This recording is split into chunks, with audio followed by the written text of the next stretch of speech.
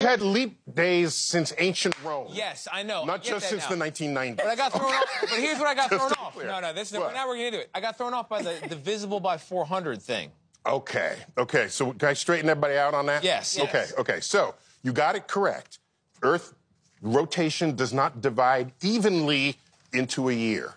All right? There's an extra 6 hours there. Okay. All right? So the Earth moves an extra 6 hours to complete its own year, but we measure time in our days. Days matter more to us. Otherwise, you'd have New Year shifted by 6 hours every year. No one wants to do that.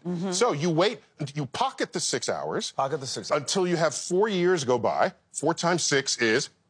24. Thank you. Worried me there for a minute.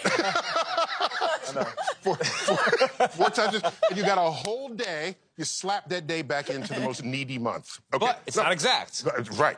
That overcorrects.